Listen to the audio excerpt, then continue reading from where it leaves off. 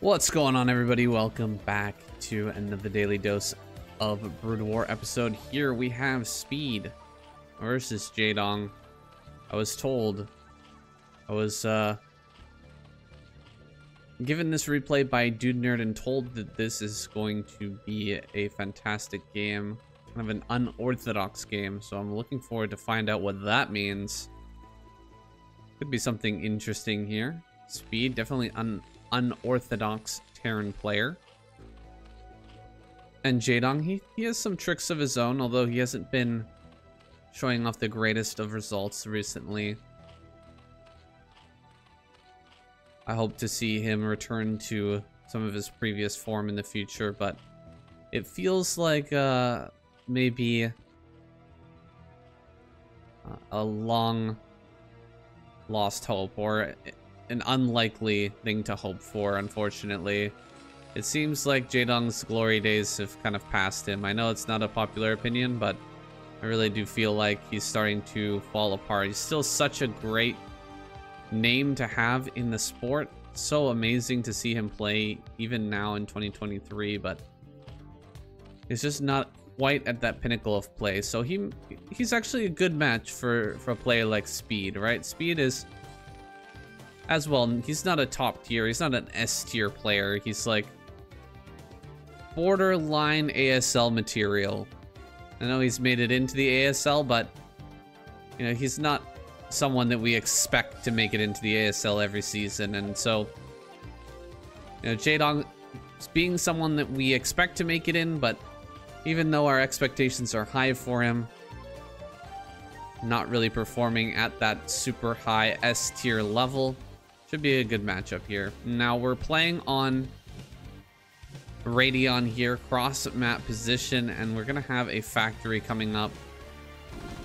Gonna see that one Marine over here at 2:50. I think he's got a pretty good idea that there's probably some tech play coming here from Speed. So we should see a sunken colony thrown down here in about 30 seconds.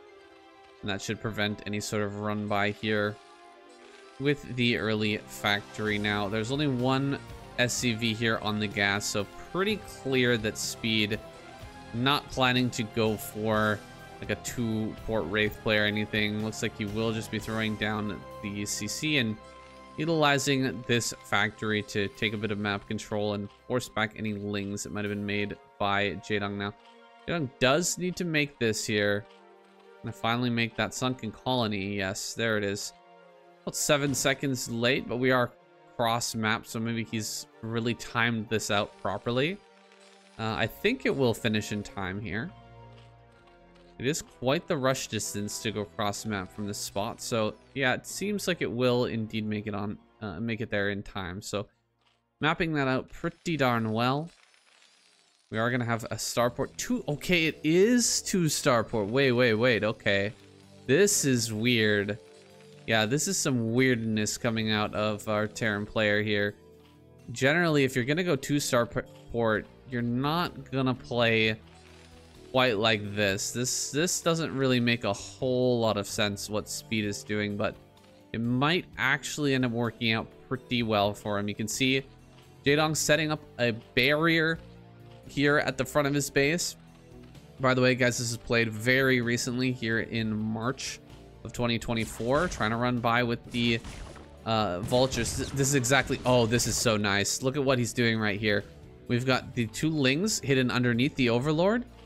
That's purely to prevent the run by, because you cannot target, you can't right click those lings to kill them with the vulture, and they will automatically always target the sunken colony. It has a higher priority. So yeah, this is a great play by JAEDONG. He's not gonna allow these vultures to run by, but he's sitting here mining on just 2 bases, whereas, you know, we're gonna have this 2 base economy here for Speed, and he will be getting up some good defense. The Hydralisk Den is on the way. Where is that Hydralisk Den place? It's in the main. So the Hydralisk Den is interesting. He sees 1 Wraith. This doesn't really tell you a whole lot. All it tells you is that there is a starport. You don't know that there's 2 starport here.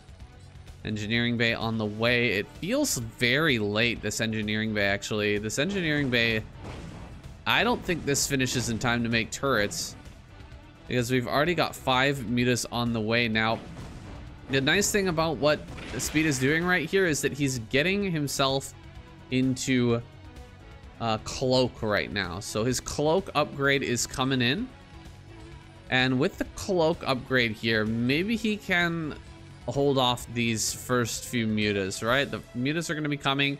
We don't have turrets here, but right as the mutas arrive, he can cloak with, I guess, 4 or perhaps 5 wraiths, suddenly jump on top of the mutas and then gun them all down really quickly. Oh, spots some of these scourge here. Don't get hit by that scourge. Okay, he does keep that alive. Mutas are going to be heading out. All overlords are on the way across the map here, but the overlords do not have speed, and we don't have speed on the way or anything. Lings are being made.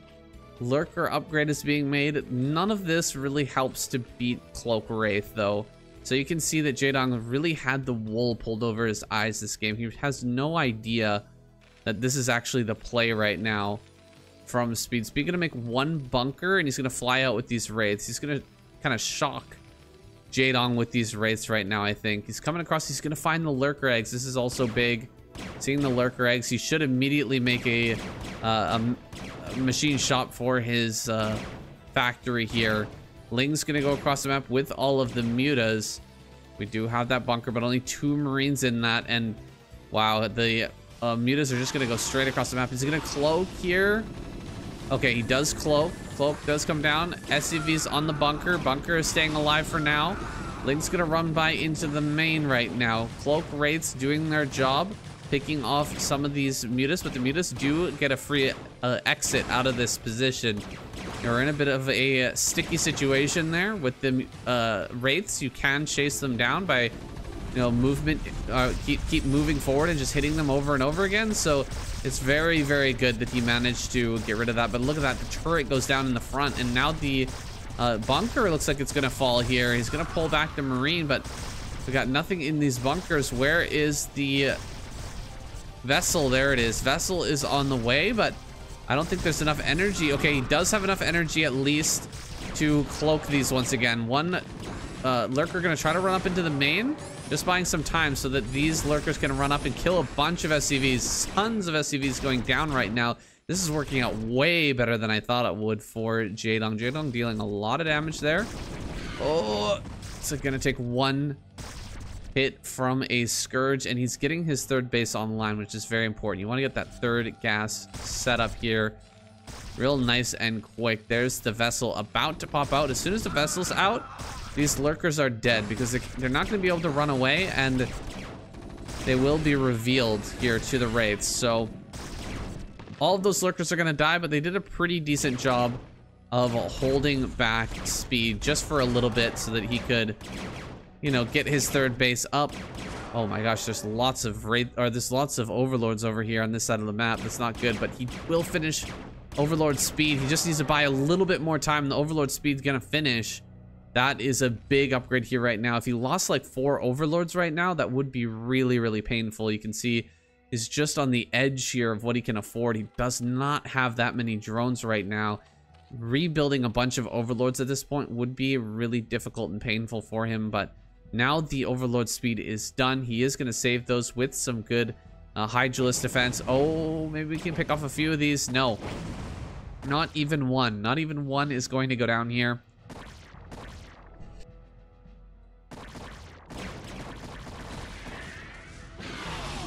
Sorry guys, I had to sneeze there for a second. We did lose the vessel, unfortunately. Vessel going down right now. Painful, painful loss there. He managed to get 1 irradiate off, but I don't think it did a whole lot of damage. Throwing in some Scourge right now and gunning down the wraiths with the Hydras, focusing them down. Doing a good job of that, but 2 bunkers here. Gonna keep Speed alive for now, and I don't know if this build from Speed is really worth it. It's so teched out, it's so fancy, it really doesn't give you a lot of power. It feels like JAEDONG's walked the tightrope pretty darn well here. Having the early block at the front, doing that well-executed attack with Hydra, Lurker, and Ling Muta was really slowing down speed a lot. He wasn't really able to make use of his surprise attack with the bunch of Cloak Wraiths, right? What he was looking to do is when the Mutas finally came across the map, he was looking to suddenly shock JAEDONG with like 8 Wraiths and Cloak, and then just kill all the Mutas. That was the plan, really. That's what Speed was looking to do, but he was not able to get that done. Now he's finally on JAEDONG's side of the map with his Wraiths. Gonna start to pick off a few drones here. He can one-shot right now with the 6 Wraiths that he's got, picking off quite a few drones, but does get driven back here. We'll be transitioning into a bio play. Bio with tank as well. He's making vessel and tank right now because he's got the gas to do so, but 2 gas doesn't really work. Double vessel and tank. There's not enough gas to make all of those things happen at the same time, so we'll see what he decides to make. So far it's been tank and siege mode. We've kind of cut production in terms of the number of vessels we're creating right now, but he might switch back into that again in just a moment here. Hive is just finishing up right now. JAEDONG at risk of losing some more overlords out on the map. Might be able to pick off this. Looks like those are going to go down. Scourge not able to make it past those bunkers. Putting up a couple of spore colonies at the edges of the base, making sure he's not going to lose too many more drones here. I like it from JAEDONG. Some drones getting picked on the transition, though. It's a little bit unfortunate for him. And in the main base, he didn't set up any defenses whatsoever. So, gonna kill like 4, 5, 6 drones here. That was pretty darn good for Speed. That really makes up for a lot of this slowdown that he's experienced because of the pushes and timing attacks of JAEDONG. Speed got slowed down, but now he's actually making a lot of that up by picking off some drones here and slowing down the economy of JAEDONG equally as much, if not more. 3 overlords going down as well. He's gonna rotate back around to the main. I think this is the last ride for these Wraiths. They are gonna be picked off. They did their best though. And yeah, there goes that last one. They bought that time, they dealt that damage, and now while JAEDONG is rebuilding drones, it's gonna be time to push in here. We don't have Consume yet. And he's just spotting this Marine tank army coming across the map now. So we've got quite a few irradiates ready. We'll throw down 3, 4 irradiates, and then another couple of irradiates from some of these higher energy vessels. So all the lurkers are going to get irradiated here, and the tanks are going to start to siege up right in the front. This is a dangerous moment here right now for JAEDONG. He doesn't have many lurkers. It's mostly Hydra Ling and a lot of lurker eggs just popping out right now. Lurkers over on the right hand side are dying. Hydras are trying to buy that time. Lurkers popping out. The Hydras have to fight to help the lurkers to at least get underground here. We've got a Defiler on the way. 2 Defilers actually out here in the front now. Consume is just about done. It looks like JAEDONG just barely gonna hold with that Consume. He can run forward and drop the lurkers in the face of this army. Push back those tanks. Kill off these tanks. Kill some of the Marines as well. And yeah, he will end up holding this. So well played here by JAEDONG, buying just barely enough time to keep himself alive in this game, but Speed is not done. He's gonna rotate here, try to come in towards the 3rd base before we have Defiler support in this area. There's the Defilers, there's the Dark Swarm. He will be able to push everything back. We do not have Plague yet, so Plague cannot be used here to kind of push the issue to get more value out of this, but he will defend for now. Keeping himself alive, I think, is a good consolation prize to picking off that whole army. So we should have Crackling upgrade coming pretty soon, I imagine. More lurkers, more Hydras, or is he just gonna go full on lurker Hydra Defiler here? Is that the plan? we are getting missile attacks right now, and I think we do have speed and range upgraded for these Hydras. So he's gonna go ahead and consume a couple of things, drop into the Dark Swarm here, but that Defiler will die. Pure Hydra production right now. Hydra and a few Lings being smashed out at the moment. Now it's time for Plagues to start coming in, and Plagues are where you can really get the value out of your composition here, because without the Plague, you're never going to be able to kill this huge group of vessels. The vessels are just going to continuously irradiate over and over. You need to get a Plague on these and then start to snipe those vessels a little bit. Otherwise, you're always just going to be kind of behind in terms of your gas and in terms of your trading here. So here comes the Defiler. We're going to look for that Plague. This is a very important moment here for JAEDONG. He's got the consume. He's wiggling his way out towards this army. There's that Plague that he wants, the juicy Plague. Can he get it right now? I don't think he will. And the irradiate comes down. That is unfortunate. We'll go ahead and drop a Dark Swarm, I imagine. Second Defiler. Here we go. This is our second chance here. Can we get a big juicy Plague on some of these units over here? Where's that Defiler? It's lagging a bit behind. He needs to get it into position. A lot of fire bats in this army. Where's the Plague? Throw it down. There it is. The big Plague. Plague-oo on all of that army right there. Ooh, that was a deadly, deadly Plague. Unfortunately, he wasn't able to drop Dark Swarm on his units because there were fire bats. This time he will, and he should start to snipe down some of these science vessels as well. He's going for it. One goes down, but not able to get the big trades he was looking for. Here we go. Snipe, snipe, snipe. Go for it. This is the time here, JAEDONG. You've got to start sniping these vessels, man. He's coming from behind with quite a few Lurker Hydra. Hydra's targeting down the vessels that have high HP. He's got to go for these ones right here. Start to target them down. There's only a few Marines left over, but they do fight incredibly well against just pure Hydra with no Defiler or Lurker support. Looks like these vessels will live to fight another day. I cannot say the same about the medics, though. They're all gonna get picked off here. Here we go. Oh, the hero Hydra. Get them all, get them all, get them all. One more, one more. Oh my goodness. 4-kill Hydra, all of them vessels. That was the big moment. That was the swing that JAEDONG really truly needed. He will be taking this base over here, and it'll be up to Speed to try and deny that. Can he get over there and stop that from occurring? He managed to grab a base over here, so he is doing fairly well, but his worker count is not that impressive. We're only at 43 workers here, 18 minutes into the game.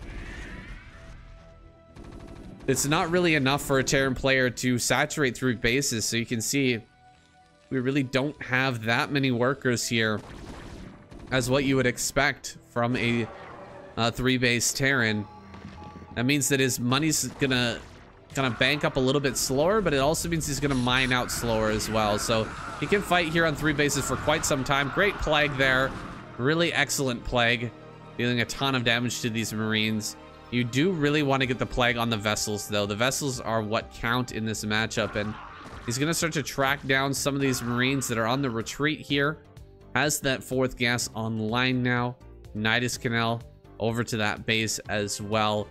And the vessel count is starting to grow once again. Marines and medics moving through the middle of the map are going to encounter a few of these Hydras. Starting to throw down irradiates just willy-nilly here on a Hydra. Going to turn that into a Lurker Egg. It does save the Lurker, does save the Hydra, making that into a Lurker Egg. Because by the time it finishes... Oh, Plague. Big Plague there. Very good job picking that off right now. Lurkers here on the right-hand side. It's hard to remember to keep building Lurkers in these type of situations, but he will have a Lurker out here in time. A Dark Storm in time as well. He's going to start to pick off more and more vessels. Very nicely done. That was in the nick of time there. The Defiler popping out, consuming and throwing down the spells. If any of those 3 things doesn't work out perfectly, you can just lose that base right now and potentially this game. So Speed, he will be drawn back for now, forced to retreat and find another pathway into this Zerg player's base. Where can he attack right now? that is not perfectly defended. We've got Plague here. Another big Plague should be coming down. Okay, Plague only on these Marines, but that's going to be enough, I think, for now. The Plague helps out so much with the Hydra just gunning down everything. Nice, picking off 2 more vessels here. Coming from behind as well. Oh, man, he's going to get all these vessels, I think. He's got kind of a pincer here on the vessels, although they do have some area to run away. That is it. Speed's had enough. He's gonna go ahead and tap out here. I think he might have been able to potentially play this game out a little bit further, but it was getting pretty darn hectic at this point. We've got some very good upgrades on the Hydralisk. We're getting more bases here as JAEDONG, and Speed really hasn't been growing too much. He was still sitting on just 39, 40 some workers here. And if you're going to be going up against this kind of composition, it's really important to start throwing down factories out here in the front and putting down armories in your main to upgrade those mech units to start getting like masses of tanks out so that you can do something in a very long late game. Maybe even go down, like send an SCV down here. It looks like, I don't think that JAEDONG's actually ever scouted this area. So if he was, you know, for example, to come over here and drop a factory and just start making tanks, you make like 5 tanks here passively, you know, on a hotkey, just keep making tanks while you're doing everything else. Then you suddenly move over here and set up and transfer workers down here, and it makes it super hard for the Zerg player to come down through this long passageway with all the tanks on this high ground. It's just almost impossible to make any headway down there. So that is a way that he could have continued this game, but Speed decides to tap out. It was a great kind of interesting take here from Speed, the way he decided to play this one. So I'm really glad we got to see this. And guys, that's it for your daily dose of Brood War. I'll see you tomorrow.